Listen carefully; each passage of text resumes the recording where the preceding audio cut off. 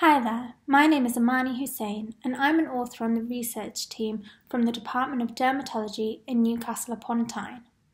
We recently wrote a review article published in the British Journal of Dermatology titled Pruritus Secondary to Primary Biliary Cholangitis, a review of the pathophysiology and management with phototherapy.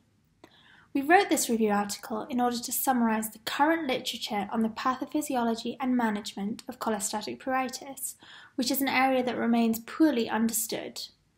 Several case studies have reported a successful outcome when using ultraviolet phototherapy to treat cholestatic itch. However, the evidence base behind its use is not well documented. In April 2018, we carried out a PubMed search for articles published within the last 5 years relating to the pathogenesis and management of cholestatic itch. We found 50 articles that were suitable for review. Combining evidence from the literature alongside our own expertise in the area, we formulated several testable hypotheses for the pathophysiology of cholestatic pruritus and the mechanisms behind the observed attenuation of the itch with phototherapy.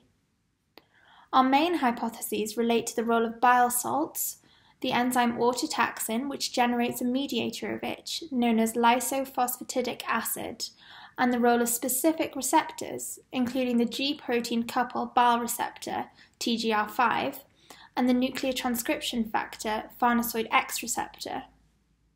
This study is relevant to dermatologists and patients with cholestatic itch, as investigation of our proposed hypotheses could lead to increased understanding of the pathophysiology of itch in PBC, thereby paving the way to identifying new therapeutic targets and refining phototherapy protocols.